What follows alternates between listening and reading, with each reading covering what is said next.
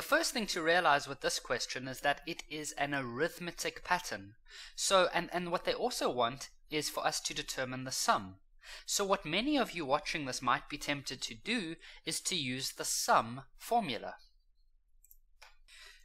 But then what you would quickly realize is we don't have the number of terms. What you then need to do in a situation like this is have a look at this 320.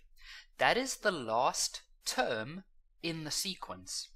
So, surely, if we can work out the term number of 320, then that will also tell us how many terms there are in the sequence. So we then use the Tn formula. And we know that the last term is equal to 320. So we can say 320 is equal to a, which is 8, plus n minus 1 times the common difference of 3. You could then solve this in various ways. Once you do solve it, however, you should get that n is 105. So that means that there are 105 terms.